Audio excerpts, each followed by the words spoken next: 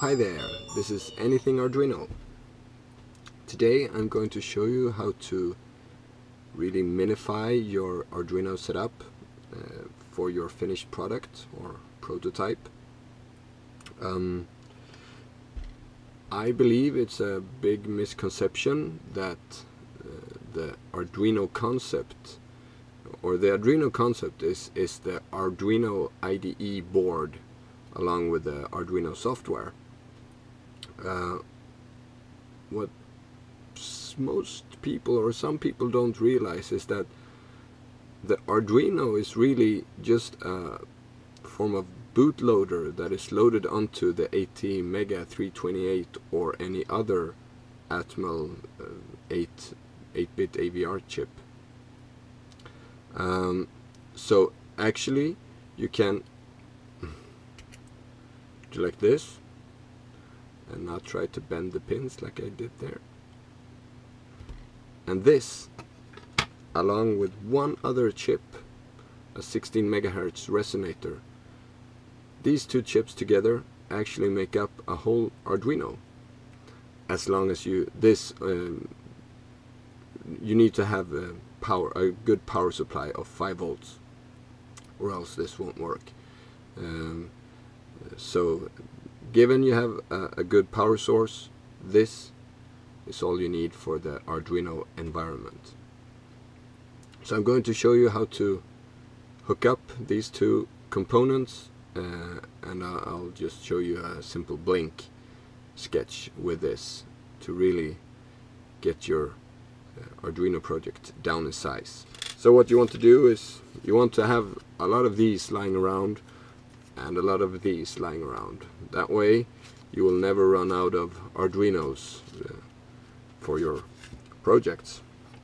Having a lot of these around will be quite expensive in the end.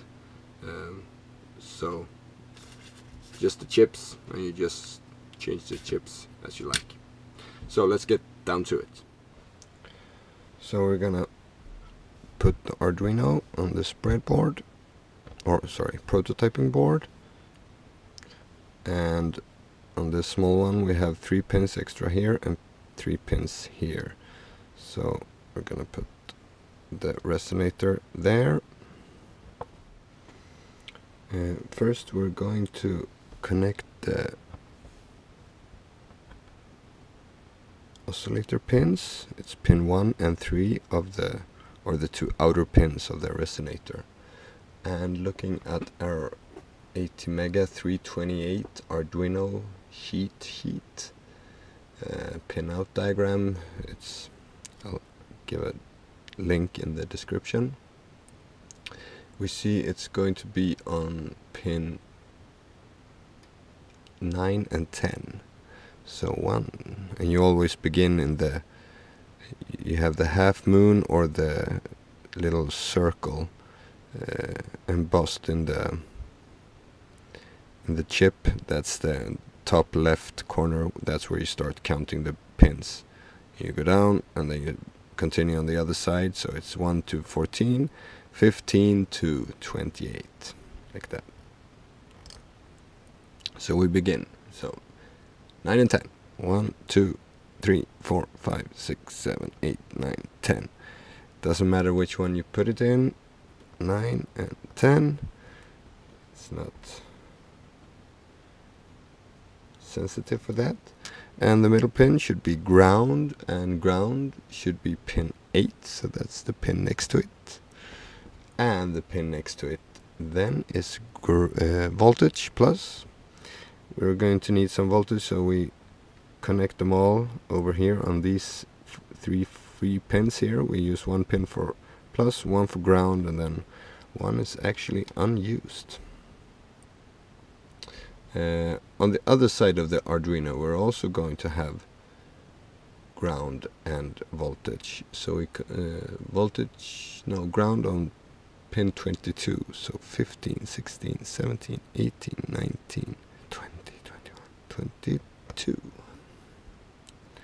We connect that to ground, and then we connect the other side to ground, and one more voltage on this side, number 20 there. So this is actually a working Arduino, but there's no way I can prove this to you without an LED. So here's the LED. Pin 13 is pin 19 on the 80 mega. So 15, 16, 17, 18, 19. And ground, we have ground quite close there. So there. Now all we need is power. And unfortunately, from a educational point of view, I'm going to use an Arduino, which is a bad thing because some of you might think I'm cheating, but you see there's no chip here and we're only using the 5 volts and ground. That's it that we're taking from this. It's just because I don't have another power supply lying around right now. So plus and ground.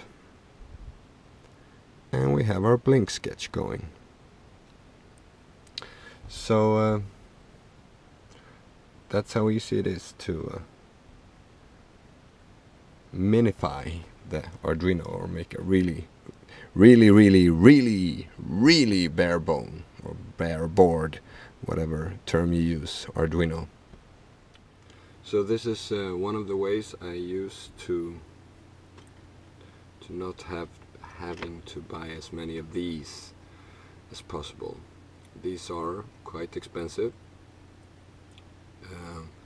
and just buying the chips like this along with just a resonator is quite cheap. And as I said before, you have a lot of these lying around and you just plug them into your Arduino IDE, you program them, you take them out and you use them in your projects. I'll just quickly show you, I have 2 projects here. The Arduino Cylon scanner, or Larson scanner. There's an old tutorial I made. It's made like this. You have the 80 mega 328 and you have the resonator, and then some LEDs, and there's nothing else. It's just power in there. Same with this one.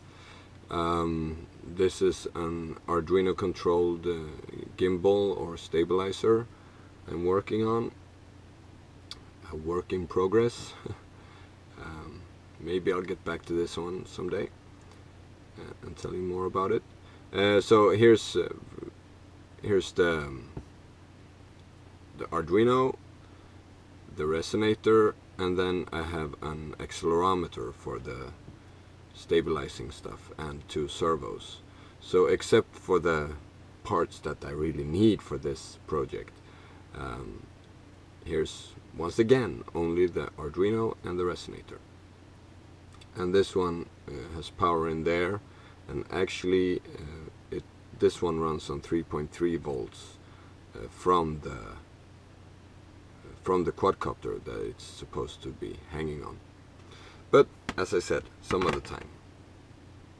Please subscribe. Next week I'm going, or next episode, I don't know when that's gonna be, I'm going to do one more minifying video, and that's going into an 80Tiny85, so making it even smaller for those really tiny projects. Until then, take care. Bye.